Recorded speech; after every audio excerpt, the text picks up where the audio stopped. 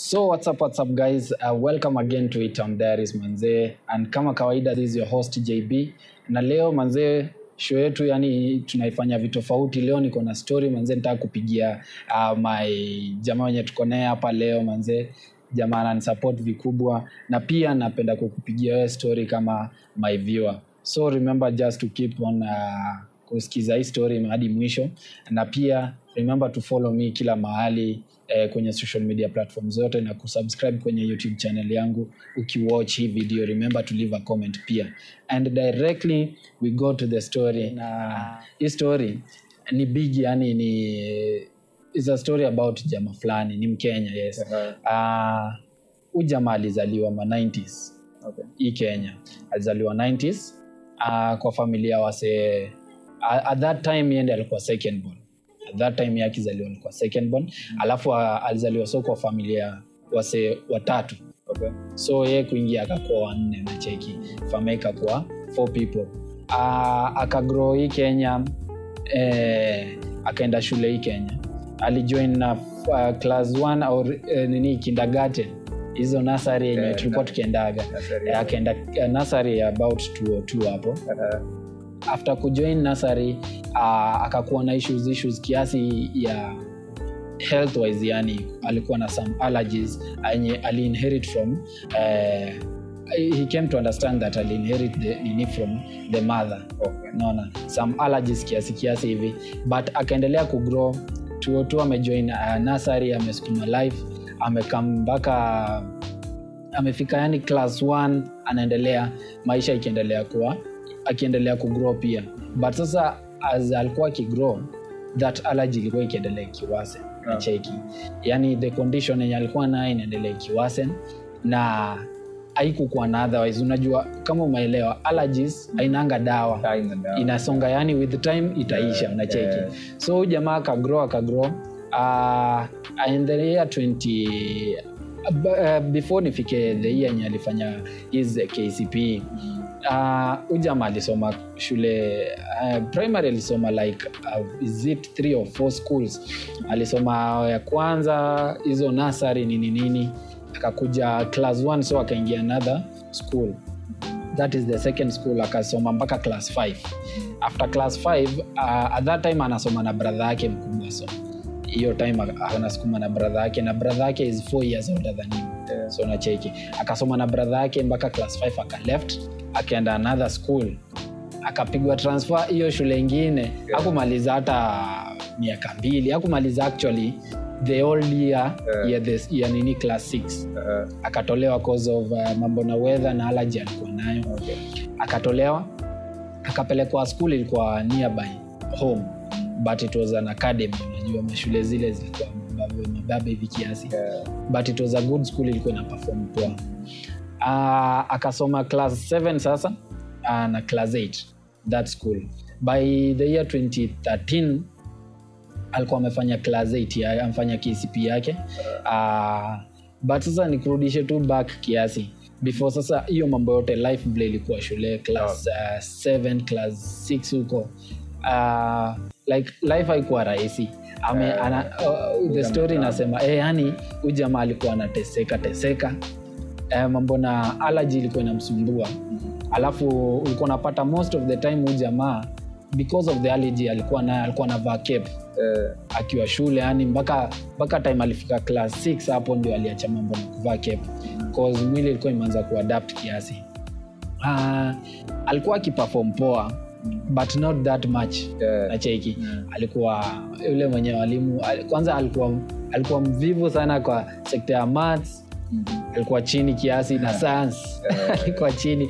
But sasa languages hiyo stuff feel tulemea. Kila mtu tu alikuwa mbaya. But sasa languages alikuwa fiti.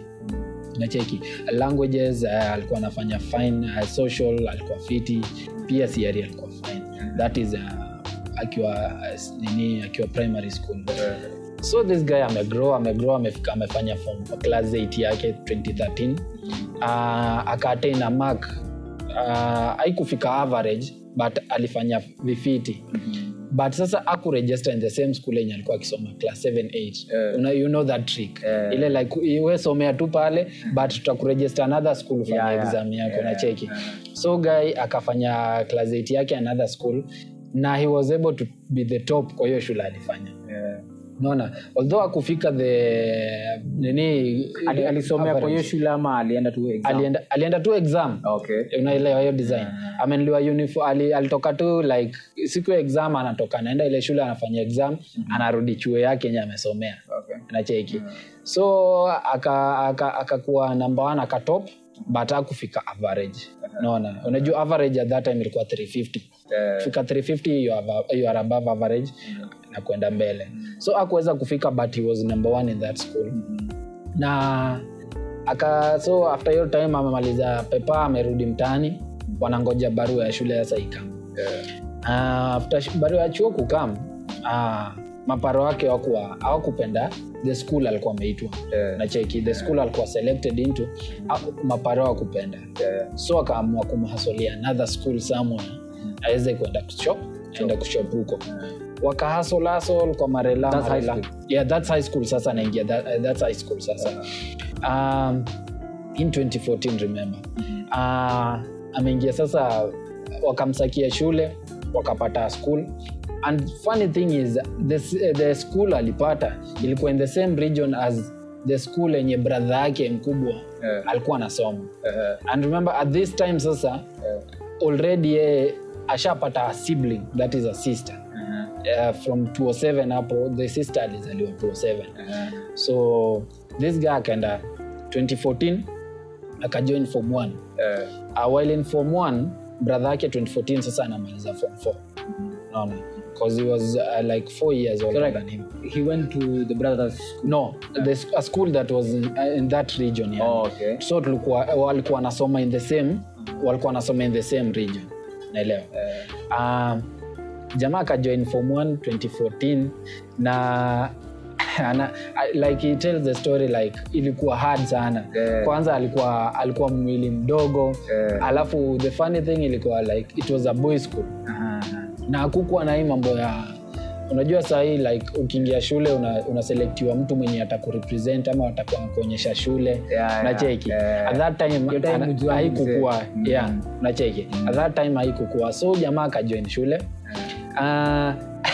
and the funny story hapo yani day alienda kujoin shule madhe amempeleka plus the aunt wameenda wamemu-admit so during admission after admissions actually everything clearance imemalizika fees imelipwa it was now the time ya wazazi kuleft alafu boy so a report aende dom sasa aonyeshwe ni wapi atakuwa kidoz nini unaelewa so anasema two guys came one of them was a form 4 and another one was a form 2 at the time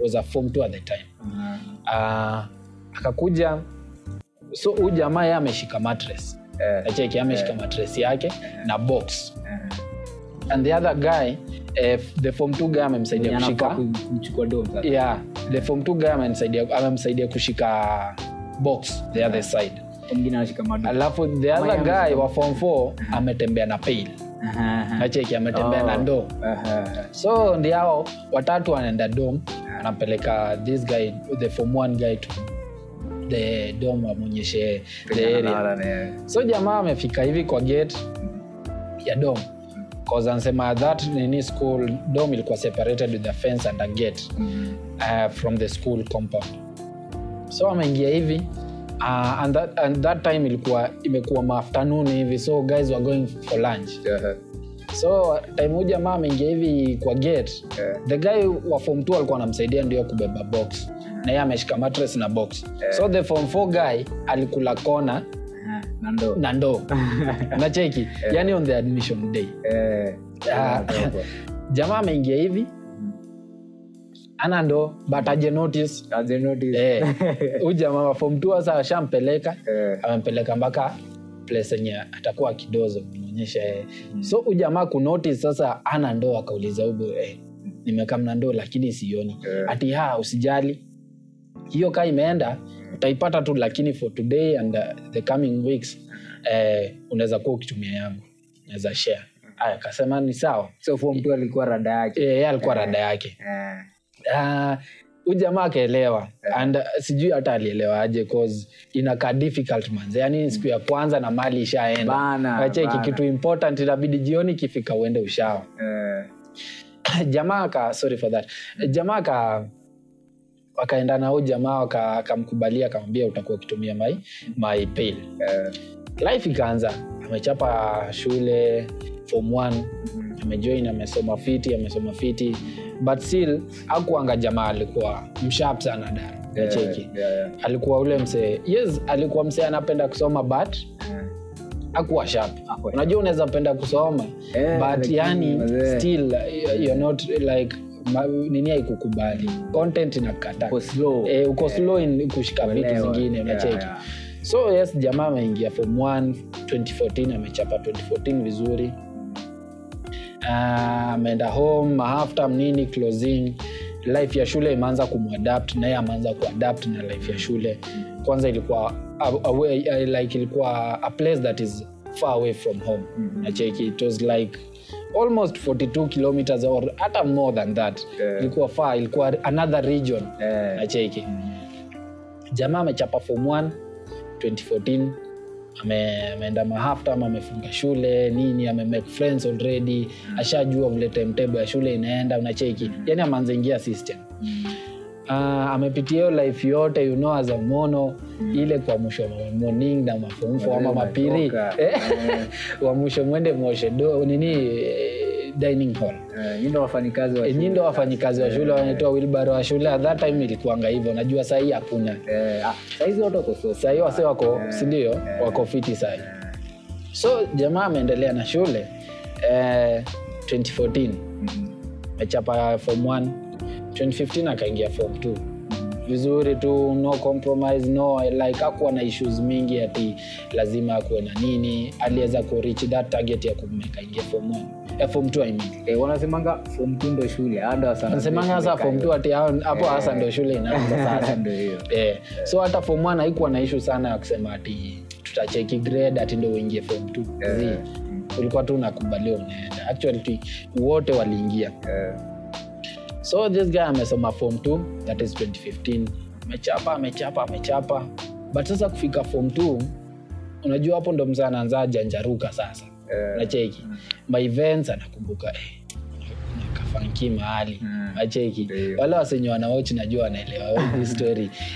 Mafanki sasa ndo zimeanza kutokea. Unacheki. New staffs ameanza kulearn vile anaweza iba food vile anaweza ipa kufanya job za morning zenye anapewa. Nacheki vile anaweza ipa yani zile viboko yenye angeza kulala vile unaweza enda ulale yani unaweza sneak uende ulale na form 4 ndio usifukuzwe. Unaona. So the guy amesoma form 2 2015, amechapa shule form 2 vizuri, amejanjaruka. Akaingia the school wakaleta a band. Brass band. Nikisema brass band mimi najua unaelewa cause wewe ni msanii muziki. Like kulikuwa na a band walikuja na trumpets nini. So jamaa akajoin and we became a member of the band. Wakakuwa akicheza like the band of the school ama ya shule sasa. Ilikuwa shule like the prince alibai. It said that the principal alikuwa approached by someone. Wakaweza kununua those stuffs na wakarecruit watu. Na wanasema like the guy from outside the school plus the students ama ilikuwa tu band ya students. Ilikuwa ya students only. Okay. Yeah. So the guy the principal wanasema that he hired, waliandika someone, a trainer from Salvation Army. You know Salvation Army, the church. Huwa wanafanya those stuffs. So wakaandika a guy to be the trainer of those students. Akuja akawa train, jamaa amejoin shule. And at that time wanasema that school was the only school in the region ilikuwa na band. So you can imagine the gigs zenye walikuwa nazo. Unacheki the events zenye walikuwa naitwa hadi na county nasikia like the guy anasema county ilikuwa ikiwaita during the holidays, inawalipia food, inawalipia transport. Ati wanakuja wanabebwa na government vehicles. So the guy ameendelea na amejoin band. anasukuma county government inawasaidia pia, wakiwaita funky wanapewa kitu, analishwa lunch, transport, everything. So it seems this guy akapotelea kwa hiyo vitu. Unaona, concentrate sana na daro. Akaanza kuwa much focus into that stuff. Unaona, cause maybe alinotice ni kitu yenye anapenda, passion na cheki. So akaanza kuweka daro kwanza, ikaanza kumsumbua yani. The same form 2 kakuwa na drama fest nini. Na the drama group kuona that the school has a band, they took the advantage of it. Unaona, they did a skit, a drama, na the band was included. And but not all the group ya band yote. It was just a few, like 4 people. Now this guy was lucky alikuwa included to the crew, or maybe unlucky, siwezi elewa. So this guy ameingia drama form 2, and back home hawaelewi kenye inaendelea. Nacheki, hawa anajua mtoi anasoma. Unaona, hawana issue, hata akipigiwa simu wanajua tu wako sawa. The guy akaingia drama, but sasa at that time vile aliingia drama waliwachukua time ya regionals. Walikuwa wakienda regionals competition. Nakumbuka ilikuwa inafanyika hapa LD. Ilikuwa inafanyika at Chebisas Boys nasikia. According to the story. So this guy amekuja, wameenda drama. Wampelekwa na shule, wameenda regionals. Wameenda kuperform skit yao, wamefanya vifiti kabisa na wamemaliza, wametoka. Na wakaomba principals at that time they were not like dramas hazikuwa zimeisha. They walikuwa second after like the second day sasa. Na drama ilikuwa na take place 4 days. So wakaomba the principal of the school wakubalie waendelee kuwatch the other skits za other schools. For the remaining day. The remaining 2 days. So the principal anasema aliwakubalia only 1 day. So the following day after they finished, let's say leo, the following day wa watch. So the day after the following day, the fourth day sasa ndo walikuwa watoke sasa hii area na warudi chuo sasa. So the guys wakasema ni poa. Wakarudi to their village, the village like the place yenye walikuwa kidoz. Naona wakarudi wakadoz.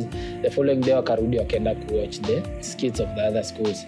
But sasa the funny thing or the bad thing ili happen hiyo siku. Kulikuwa na form 2 guys and some form 4 guys and form 3 guys walikuwa in that nini.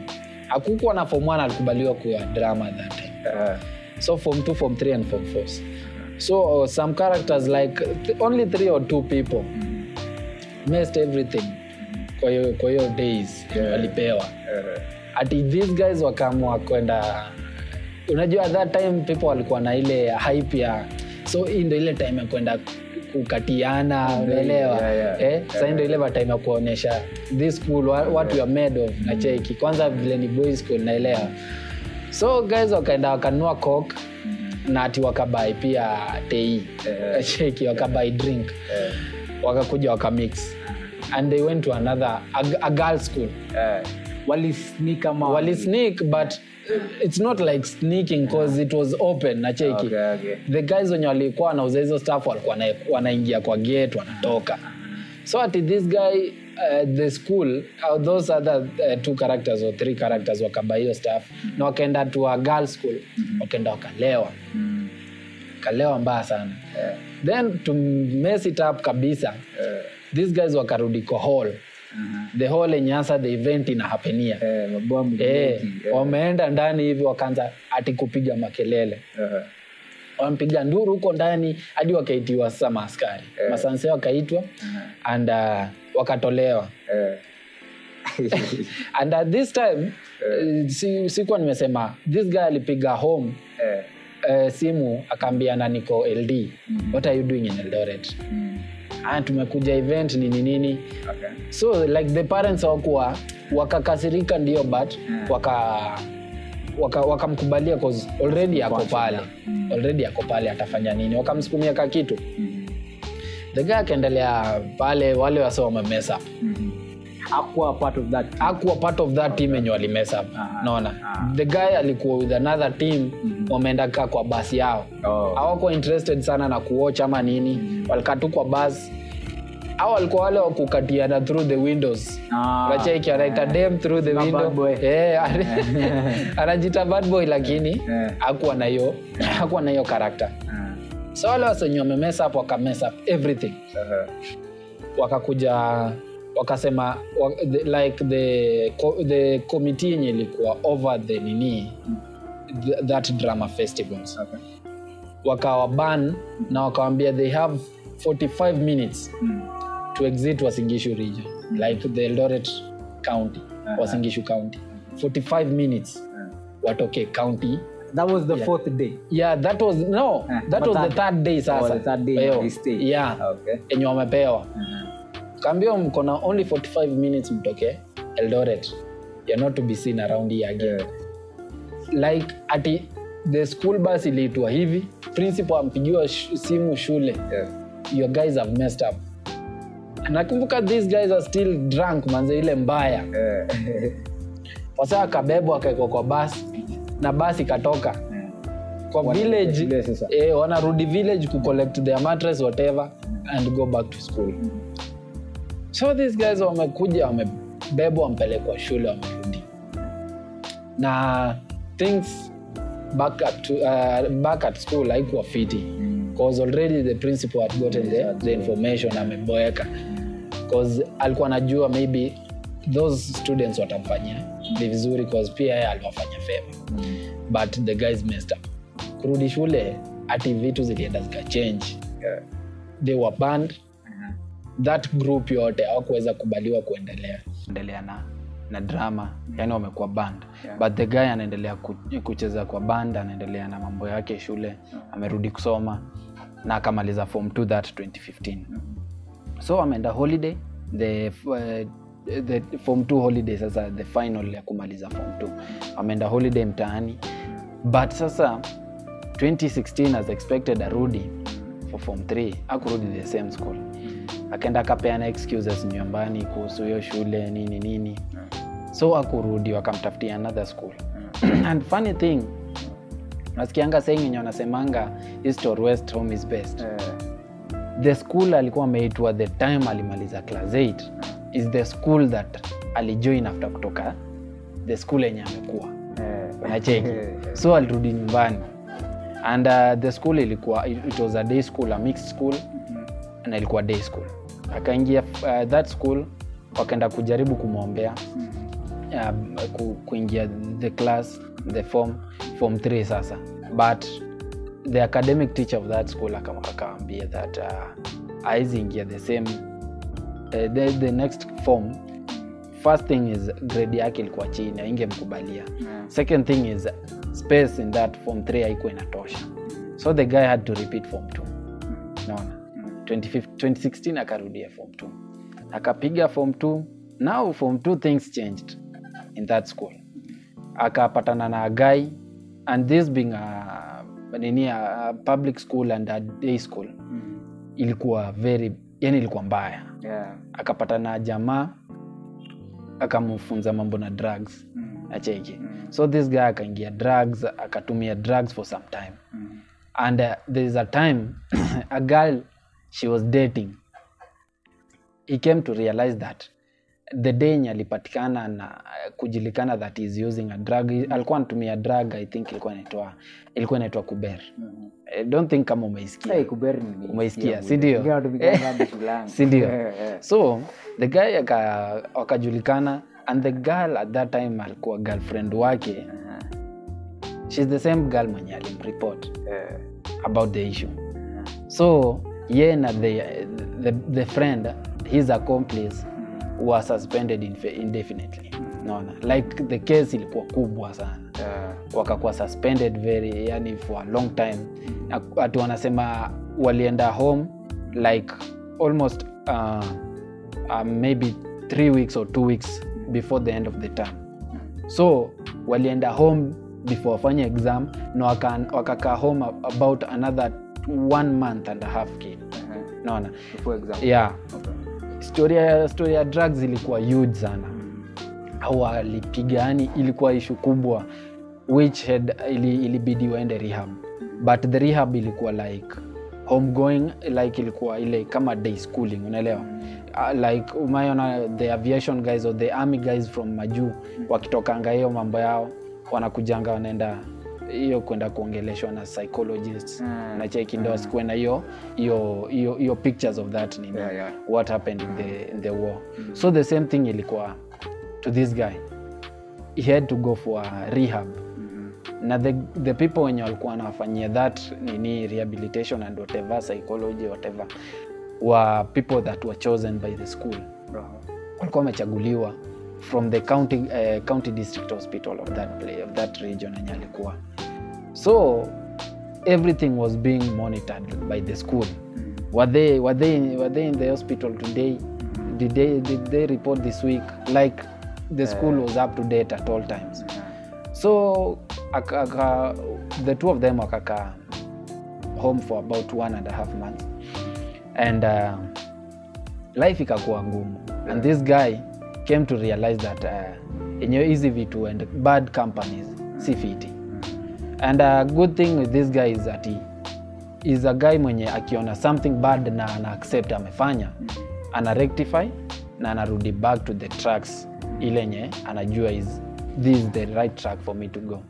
So after 1.5 wakarudi shule, wakaenda kufanya kesi. It was a very long story, drugs, but he was able to overcome. No.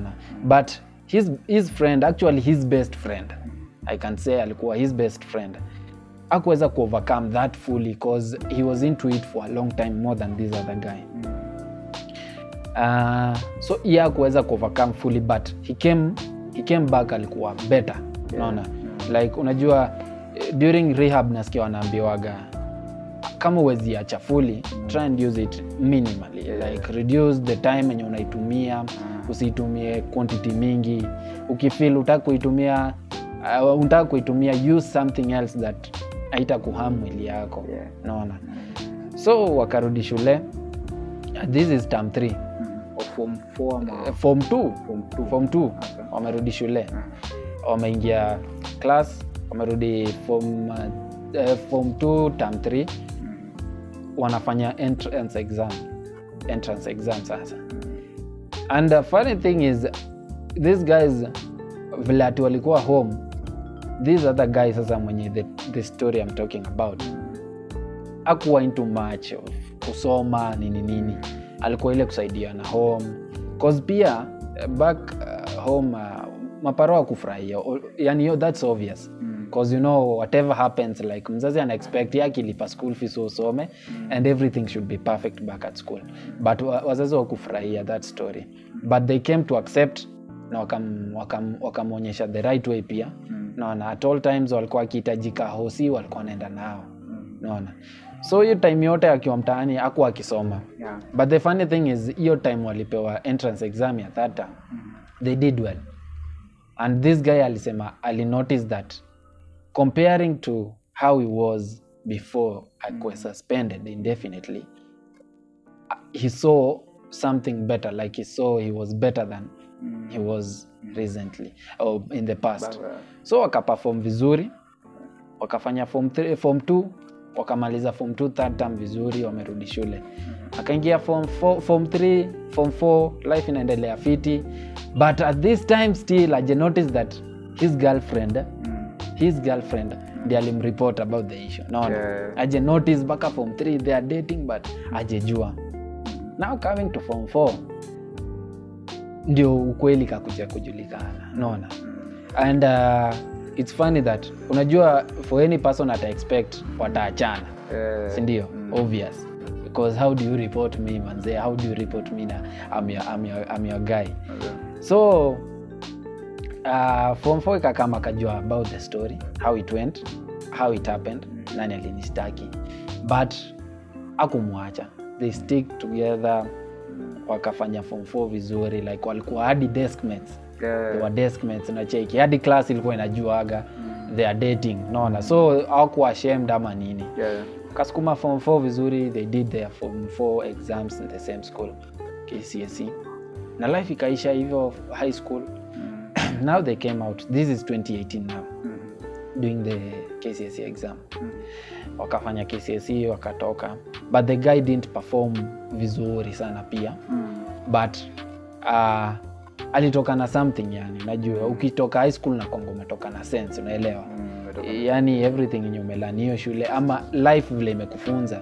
Unakuwa umetoka hata kama umefail but umetoka na sense. So akakuja home and the dad akamwambia, I don't want anybody mwenye anakuja kaa kwa mlango bila kitu ya kufanya. So what you do, you better go join your brother penye yako. Naona like si ako na big brother. Kamwambia you better go join your brother penye yako. This is 2018, like 2 weeks or 3 weeks after exams. Kamwambia wewe enda penye your brother yuko. Enda tafuta sasa uone sasa maisha. So the brother alikuwa wapi? The brother alikuwa around the regions too, but he was in another region. He was working somewhere. Alikuwa a student and pia alikuwa anafanya some hustle. Okay. So jamaa akakuja, wakaenda wakaishi na bro wake. That is 2018, wakakaa pamoja. Wamesukuma life. 2018 November akapata job kiasi. A relative akawapea job. Around the town of that region. Akawapea job, wakaenda akawaka. Kafanya 2019 vizuri. At this time akajoin college. Joining college that about February 2019. Akajoin college. Akafanya course ya mass communication. Naona. Akachapa life ya kole. 2019 December, cause it was a certificate course. Akafanya exam yake. Remember this time ako hustling, ako shule. So already this guy ashaanza ona vile life iko. Unaona? Ako like is it 20 years at that time? Yeah, 20 years. Yeah, 20 years at that time. Fanya kole 2019 December mfanya mtihani. Akamaliza and came back to hustle sasa, cause at this time parents walikuwa na siblings wengine wawili already. And these two needed to go to school na cheki. Na life ikaanza kuwa hard. Mambo na corona ikaingia na cheki. So the guy akadecide, let me put a pause kwanza kwa masomo kiasi. Not that staki, but let me put a pause. Pia ndio my parents pia waspoe wanajistress sana, unacheki. At this time pia the big brother amemaliza kole. Alishamaliza by the alishamaliza mbele yake. So wote wako hustle sasa, wamerudi ground, wakaamua let's hustle pamoja na maparo at least wakuwe na hiyo break ya kusaidia hao wengine kwanza. They come up and na roots zao zishike. Na cheki. So life ikaendelea. 2020 the same thing, they pushed. Now 2019 December, kabla nifike 2020, this guy akapata girlfriend. Another one. Yeah, this is another one. Okay, kumbe nimesahau. They had broken up at 2018, like before even December. Is it 2019? So almost February, March. They broke up. They broke up with the lady when you date at high school. That is about Form 2, Form 3, Form 4. Okay. That's like 3 years. I check it, they broke up because of some issues, obviously. So 2019 hapo December, November, akaona someone else. And this lady was she was also hustling around that time. They catch up, wakakuwa mabeshte, and one thing led to another. They became a boyfriend and girlfriend, and they stayed together, wakaishi pamoja. That is 2019, 2020, and life ikaendelea. So at this time you can imagine this guy is living with a girl, and that is now at 21 years. Yeah, 21 years. So already this guy ashaanza kuona vile life iko na cheki. Akasukuma and things ikaenda tu pole pole, like life ikaendelea. So this guy akarudi kujua that enyewe life haikuwa that easy as I thought. Na vitu yenye nilikuwa nikifanya I was doing it like yani I had no sense, sikuwa najua nini nilikuwa nafanya. So this guy akarudi chini, akakuwa vizuri kwa familia, akakuwa kijana mpoa home. And life yake ikaendelea hivyo. Hadi today as we are speaking, the guy anaendelea kupush, though you know as life iko sahi hard, unajua lazima ukue na some challenges, but the guy is still pushing, na cheki anaendelea tu kusukuma. And the story, yani this guy story yake najua iyeziisha.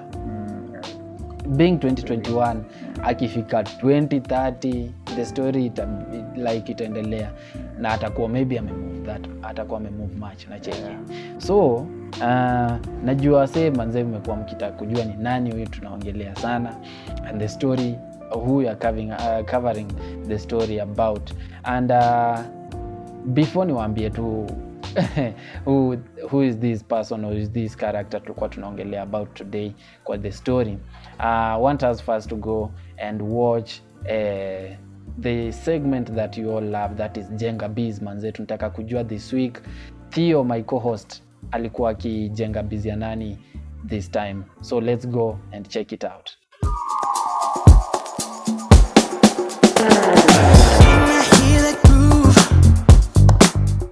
What up my people, it's your boy Theo Akashire.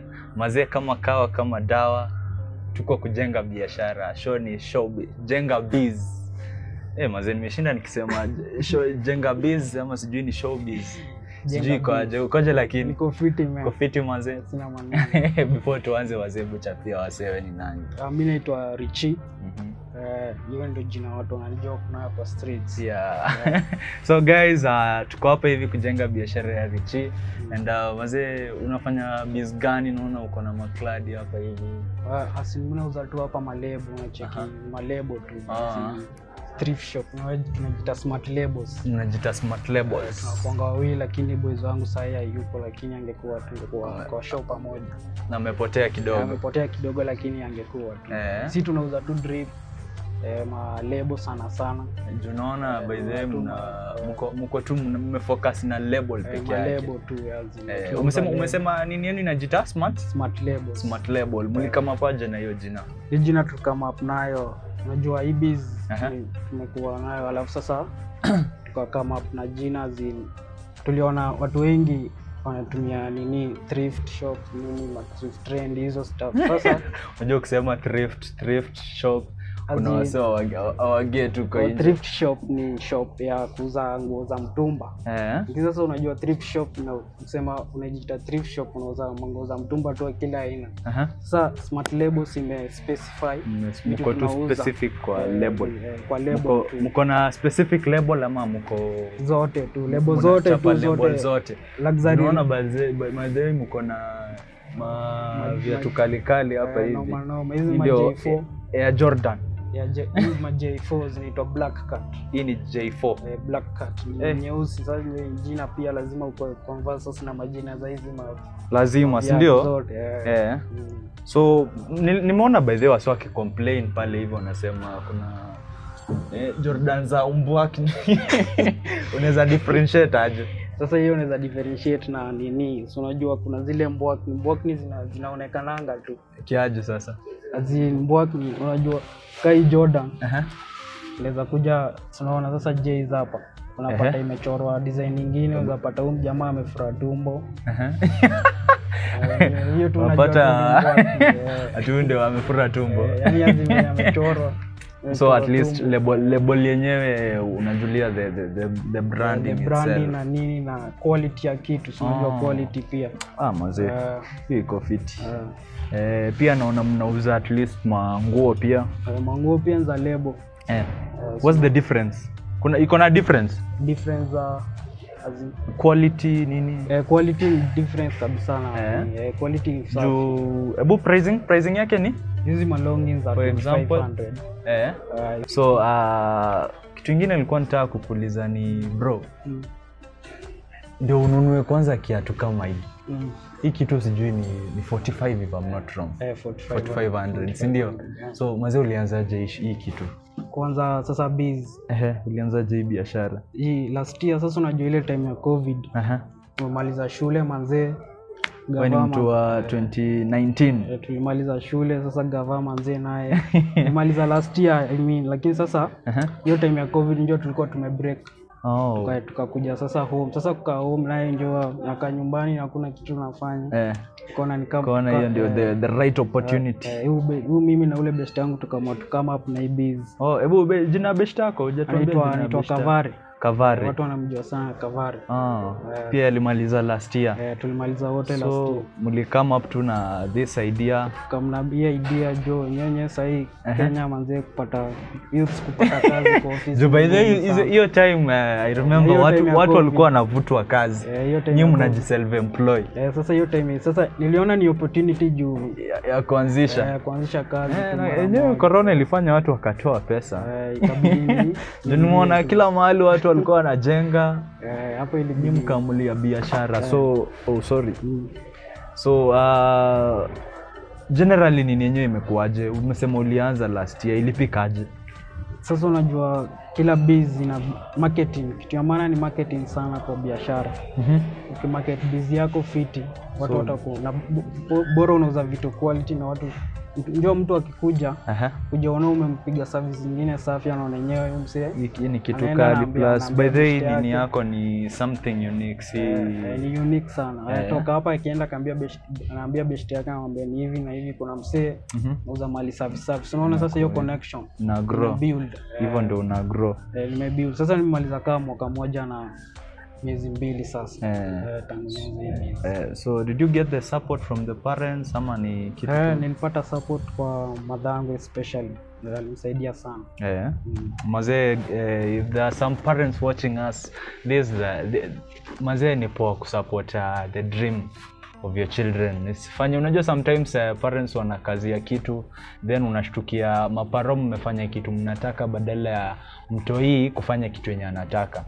So hiyo ndio parents wanafaa kufanya hivyo, si ndio? Manzi wanafaa support okay, mother question ni sijui una dress gender gani? Nikaa nimeona vitu ni za maboy sana ama gender nime specialize kwa wanaume lakini kuna kadhaa za madem na uzanga mara 1-2. So za madem ni kidogo. Hata masneakers pia madem wanavaa. By the way ni something for both. Unisex pia nazianga madem. Ni venye tu sasa kwa manguo kiasi. Ndio maboy. Bora umamulia maboy. Boy child. Unajua sasa maboy. Amajue mwenyewe unaelewa dress code ya boy child. Elewa na najua fashion yenye watu wanapenda na trending things na test. Hiyo iko fiti mzee. Jana wanajua kuvaa na pia vijana wanafikanga bei. Iko sawa. Alafu what are some of the challenges yenye uliface ama chenye una face? Challenges ni kibao. Unajua tu kwa biz lazima kuwa na challenges zake. Saa zingine business za kuwa slow, saa zingine za panda kidogo. Slow in the way that ukiwa peke yako ama ukiwa yani kuna time yani mambo isongi unacheki. Kuna time mambo tu yanakataa, mambo yanakataa lakini unangoja end month ndio watu waanze kununua nguo. Mambo inakataa lakini pia nakubalingi saa nyingine unacheki. Hiyo ndio form tu. But anyway hiyo ni poa sana. Sasa mimi nitaka uangalie hiyo kamera na nataka uongeleshe mayouth wenye wako huko nje. Wale wenye wanaona life is all about vitu zingine different. Life ni something tu. Hebu nataka tu ongelesha vijana pale nje. Mimi nazambia tu mayouth pale nje manze, usifanye mtu afanye tu kitu yenye anajua anapenda. Passion manze kwa kitu inaweza drive vitu mingi sana. Unaweza songa mbele sana. Ndio ukipenda kufanya kitu pia hiyo drive tu itakuwa unaamka tu kila siku asubuhi unasema naenda kufanya hii juu mimi napenda kufanya. Utakuwa unaangalia pesa sana lakini juu unapenda hiyo kazi hiyo pesa itakaa mtu. Hiyo pesa inakaa mtu. So guys, venye mmesikia mazee, if you are youth na uko pale nje, you don't have to wait so that you can be employed by somebody. Mazee kuwa mjanja, just be self-employed. Look for something angalau ufanye. So you guys you've seen what this guy has, Richie mwenyewe. So mazee come shop tukimalizia shop pale hivi atatuambia mali yako located. So bro, my last question to you. Drug has been a challenge for my youth. Wewe unaonaje? yenyewe drug manze yenyewe imesumbua mayouth sana nje. Unajua hii ni topic wasee uogopa kuongelea cause nikaa kila mtu ameingilia. Sasa unajua pia drugs manze inavutanga msesa zingine nyuma. Hiyo pesa ungetumia kufanya kitu kingine, unaenda unafanyia mambo mengine zako, unaona. Sasa hapo unakuwa unajiwaste tu. So hiyo ni kitu tunaambia wasee mazee ni kujiwaste. Tupunguze. Tuwezi waambia waache. Si tuache. Kuacha itakuwa noma. Itakuwa tricky. Wapunguze na mtu ajue venye anajua atajipanga tu na hizo vitu. Wanajua wasee wanafaa kuishi kiao. Unajua raha watu watapiga raha sijekataa, lakini sasa drugs tupunguze. Kau ulikuwa unatumia punguza tu kiasi. Hiyo pesa nyingine upeleke mali invest kwingine. Mazee guys, you've had. Tukimalizia show at least tupe social media handles zako, the place mali nini yako, shop yako iko located so that at least ule msee pale nje anaweza angalia. Social media ni @smartlabels, Instagram @smartlabels, smart_labels_. Alafu tuko TikTok pia @smartlabels. Na location tuko located Eden Center, Eldoret Town, first floor, room F10. So guys, that has been my show mazee. Thanks for all guys wenye mna watch. Let's come support mazee. Kumbuka tunajenga biashara ya msee mazee. Let's support one another. I was your host Theo Kashire. My social media handles are Theo Kenya on all social media platforms. So welcome back guys, that has been the segment Jenga Biz manze, and thank you so much for always watching that segment by Theo.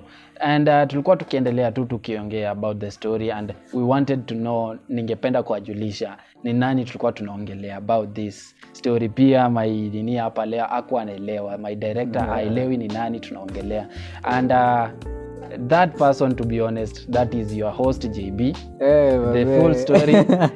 The full story is about me, and that's it. I have nothing much to talk about manze. Nimesema leo ni share about myself, itakuwa fiti pia nyinyi mkijua. And as always pia tuko na segment nyingine kwenye show manze, ni the top 2 hit songs ambayo tumepitia with our director, with our producers, the camera persons, wase wote tumedecide ni nani wawili bora kwenye top 2 songs of the week. Na leo Diamond Platnumz manze, leo tunaenda TZ number 1. Diamond Platnumz amefanya some collabo with vocalist Mapara. These are piano song, iko na some type of beats ya South Africa ama piano something. Inaitwa Iyo. You go out to YouTube and check it out. Pia tutalink video hapo, tutaweka link ya video nyewe kwenye description.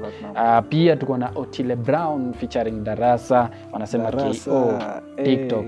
You know, a very good song manze, unakimbia pale YouTube unaenda kuiwatch, na pia tutakuwa tumelink the links of the video kwenye description yetu guys. So that has been the show for today manze. Nimefurahia sana kwenye umeweza kuwatch the show, and much appreciation to the team wenye wameweza make the show successful, including you who is watching this video. Remember just to follow us kila mahali kwenye social media platforms zetu. Remember to subscribe to my YouTube channel manze ukiweza kuwatch this video, and always remember manze, share, comment. Usisahau ku comment. I reply to all comments yenye unatuma manze, and I appreciate kabisa. So until next time manze, remember to keep it safe, keep it on diaries.